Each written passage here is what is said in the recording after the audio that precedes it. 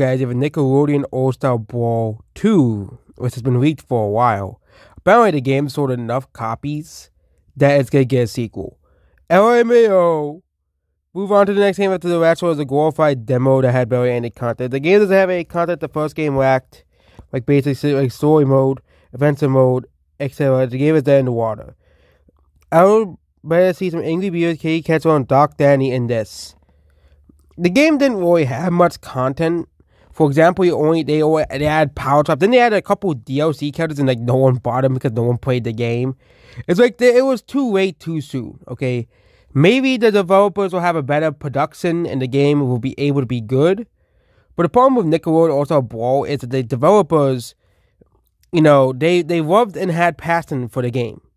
Okay, but I think the publishers kind of made them rush the game out without really much thought into the game whatsoever. Goodbye.